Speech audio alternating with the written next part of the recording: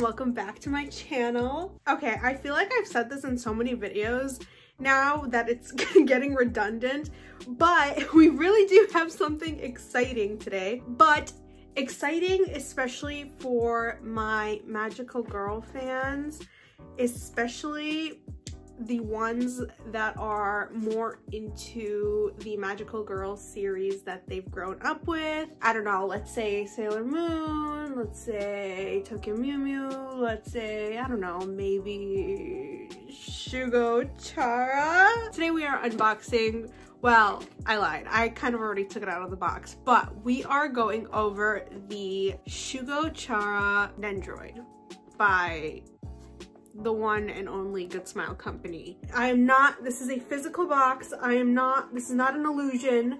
I'm not fucking with you right now. We have we have a Shugo Chara merch. The reason why I did unbox her is A, of course, I was way too excited to like not unbox her the minute I got her, but also B, because I want to try this. I'm gonna try to unbox my figures before I film, just because I feel like it gives me more time to actually take it in. So I thought actually unboxing the figure and, you know, sitting with it for a moment would help me give a better review. But if you don't like that, please let me know and I will go back to just unboxing it on camera if that's what you prefer. But anyways, without further ado, let's talk about Amu's Nendoroid. Okay, please make sure you like and subscribe.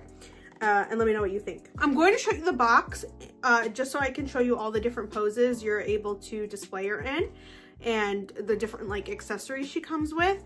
So first up, we have a smiling face and she's like forming this heart shape with her hands, and that's when she's getting ready to transform, I believe. Next up, she's got this kind of like cool attitude. I don't really remember what the pointing was for, if that was something in the series that I should be remembering, but either way, I think the main attention grabber on this position or this pose is her attitude. I love Amu's attitude, and I will get to talking about Amu and her as a magical girl specifically in a moment, because I really do want to talk about that. And yeah, okay, so here we have her holding one of the eggs, and then we have another very, very iconic sassy attitude look. On the back, we've got just this really cute, kind of also boring pose. And then we have this embarrassed look, I guess it's an embarrassed look. And she's all blushy, and she's got the other two eggs. We already saw that one. So as you can see, those are the face plates and those are the poses you can have her in. Now, the pose I chose for her is this pose, this iconic pose that she has. This is like one of the reasons why I really do love Amu too. It's because she's not, her personality at least, is not the typical main character magical girl personality, right? Where they're all bubbly or they're like, she is a bit of a klutz, but on the outside, she shows herself as more, for lack of a better term, aloof maybe, and very distant. She just does not look approachable on the outside, but if you watch the show, you know that's not true at all, and that's actually something she struggles with. She's just got a case of resting bitch face, I guess, all in all, which, girl, me too. So that ultimately is why I went with posing her in this way, because it's just so iconic and it's so unique to other magical girl main character personalities. Now, there are magical girls that have this type of attitude too, but I feel like it's never, or it's rarely ever, the main character. It's usually like her friends or whatnot. Like in Sailor Moon, you could say it's like Mars, right? But it's not Usagi herself. Here we go. Let me go ahead and show her to you. Here she is. Look how adorable. There are some things I take issue with this figure, which of course I'm going to point out, but overall I do want to say I am absolutely in love with her. I am. This is so exciting to be holding Amu right now. Okay, so before I get into the stuff I like, I'm just going to point out the stuff I don't really like. I will say I think there's like only maybe 3 things that I don't really like. So the first thing is actually something that I hadn't noticed when I first got her, but somebody else had pointed out on her My Figure Collection page, and it's her leg warmers.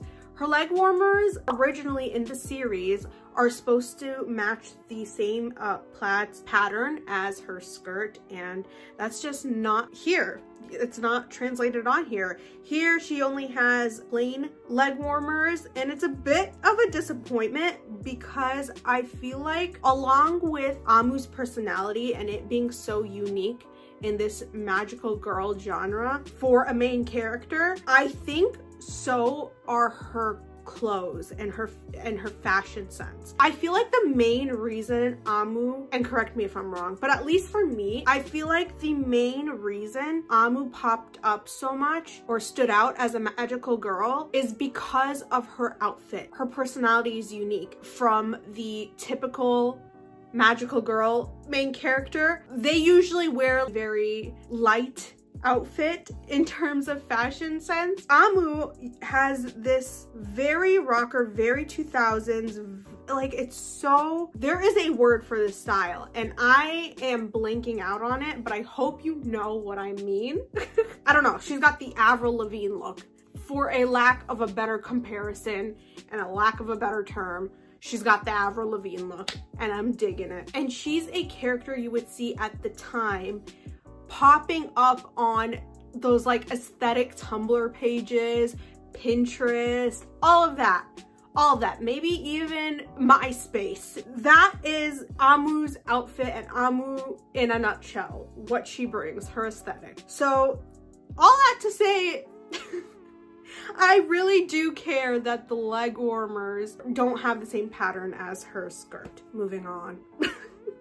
Kind of taking a break from the design of the actual figure, I do want to point out that I'm a little bit disappointed that we got the eggs instead of them hatched as their characters. I'm blanking out on the names of all the eggs names when they're hatched, but I kind of wish, I do wish they were hatched. I don't know.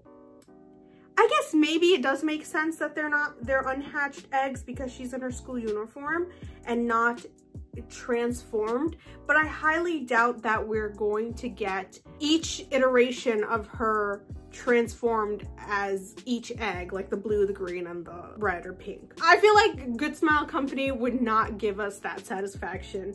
And also I feel like it would be repetitive. Maybe they would like choose the most popular transformation and then have all 3 eggs hatched too, but I kind of just don't see that happening. I also would rather have another character sculpted because I really do hope that this gives us the chance to get an Ikuto Nendoroid.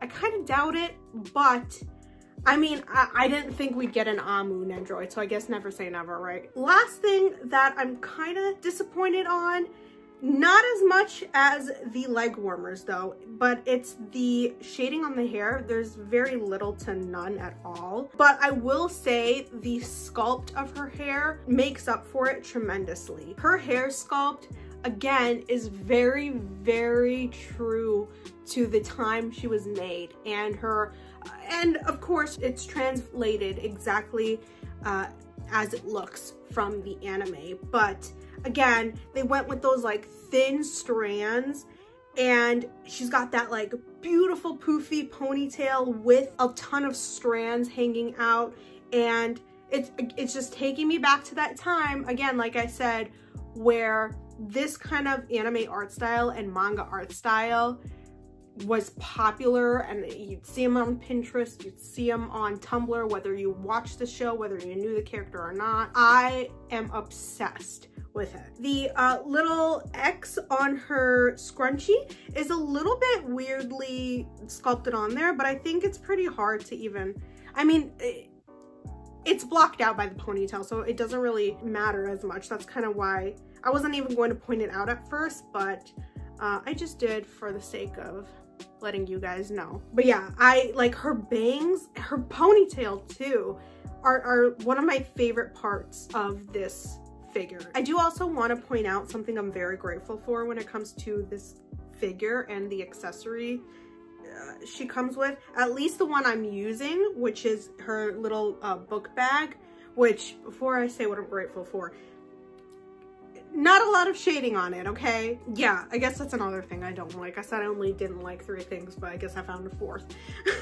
Going back to what I do like, and I don't know about the other accessories, I'm only speaking for the one that I'm using. She hangs on to it very well. I didn't have trouble putting it on her. I didn't have trouble putting it on her or having her hold it and keeping it that way and keeping it in place. She grabs onto the handle of her book bag pretty well, and it's pretty snug, and I am very grateful for that because you do not see that a lot in Nendoroids nowadays. So again, I'm not going to take out the other accessories like her eggs. They're pretty basic too. There's not a lot of shading on them, but I don't really think they need to have a ton of shading. I kind of like them without the shading. They look, I don't know, they look like plastic Easter eggs, and I don't know. I think it's a, I don't know. I kind of like it. I like it. I just wish the book bag, her book bag, had more shading. All in all, I love her. I had her sit on my shelf for a little while, and I came back to her and I decided that despite the flaws that I pointed out, I still really, really, really love her, and I think she's really, really well made. And yeah, I'm stunned. I'm too stunned to speak. We got an Amu figure. What is next? Ikuto, please. Thank you, Good Smile, and thank you guys for watching this video. Please, again, let me know what you think in the comment section below. And if you have a favorite magical girl that never got sculpted or made into a figure, or I guess a Nendoroid in this case, let me know. I'm very curious, because maybe, who knows, Good Smile might wake up one day and just choose to make that figure. You never know. Again, we got Amu. So thank you guys so much for watching. I will see you in the next video, which is hopefully soon. Bye bye, guys.